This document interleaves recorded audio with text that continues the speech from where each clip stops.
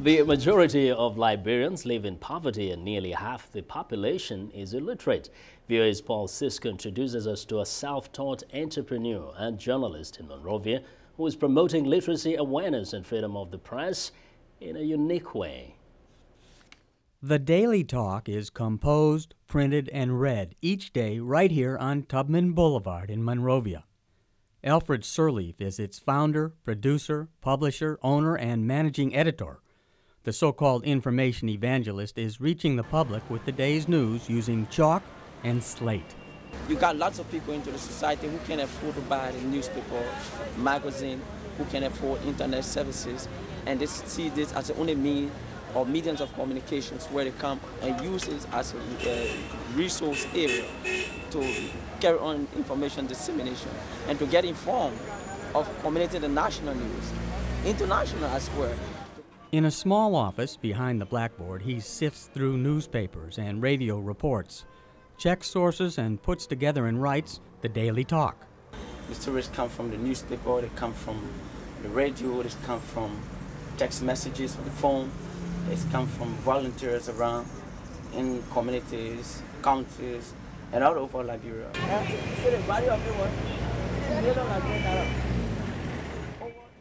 Mr. Sirleaf is passionate about informing Monrovians. He also leads discussions of the day's news. I love the editorial newspaper because it is for the commoners, those who do not have money to buy the newspaper. In those streets, peddlers can read the editor and get ideas from the editor. Where it comes in simple English, you know, for our broken languages, it come, you know, he break it down for us, you know, so we understand it better. To help them actually understand what is going on, I have to come down to them, you know, in their vernacular or substandard English or broken English, Liberian English, and make sure that they also understand what is going on.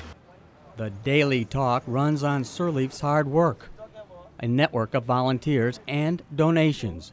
He's been jailed, his blackboard damaged, and shut down on occasion, but his free press persists.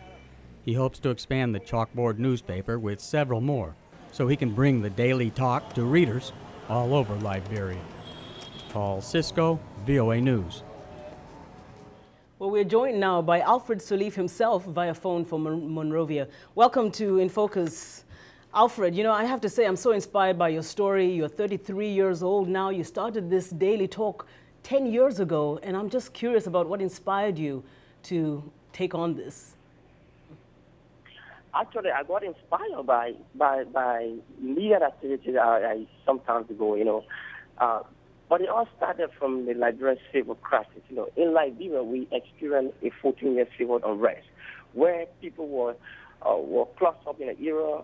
They had no means of communication, and that really inspired me. I saw the curiosity on the face of Liberians in refugees camps and internally displaced camps, and they wanted to get informed. They wanted to contribute their quota towards building this fragile state, the post-war state, but they had no means. And Liberia is now a poverty-driven state. All of these things actually inspired me to have established this Daily Talk chalkboard newspaper to have the people informed.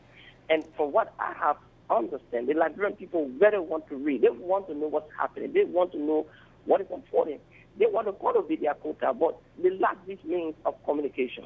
So if somebody can sacrifice his time and effort in this direction, they will appreciate it. And they have shown to me that they have appreciated my effort for the past time. And, you know, Alfred, obviously they do appreciate it. We heard the testimony itself right there in the story that Paul did. Now, one other thing that I want to mention, that obviously you don't just reproduce what you write. You actually research, you investigate, you report. You're essentially a publishing house. But then I also gather that you touch on very controversial issues that could get you into trouble with the government. Have you been arrested recently with the Sirleaf government for some of the things you've highlighted, including the lack of electricity in Monrovia in Liberia, which had been promised?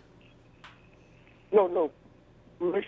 Sirleaf government has never threatened me or arrested me before. I only experienced it during a regime of Charles Taylor, where I was arrested, the team briefly put in cells, and later when I came off, I went into exile in Ghana in 2000. tool, and I came back later in 2003 and re-established the tugboat newspaper. It was destroyed twice by members of Charles Taylor anti-terrorist unit at ATU. But from this government, I have not experienced anything as such yet. But however, the work of the media is to keep the government or those in society on their toes to make sure that things go right. So I think, or don't want to be in a position to face the praise the government, because who knows, sometimes maybe a story will come out that the public need, and I have to blow it out, and somebody will say, hey, she has come by again. So my focus point here is to get the people informed and educated. That's my objective. Now, also, in front of you. Alfred, I'm sorry I keep cutting you, but I want to get to this before we go. You do not get paid for what you do. You've been doing this for so long. You depend on donations. I'm just curious, and I'm sure a lot of people are too. How have you been able to sustain yourself all this time? Oh, I sustain myself actually from little donations. Sometimes people give, and to Daily Talk, I used to get stationaries and other things to keep the media moving. I got a staff of 5 presidents, and I keep up to them. I make sure I encourage them with the little I have. But we are informing the public under constraints. We lack material. I mean, there's no equipment at all. As I speak to you, no laptop, no desktop computer, nothing, no vehicle, nothing. We just sacrificing our time yet. And these are people who have volunteered their services to help the Liberian people. Thank you so much, Alfred Sirleaf. Thank you.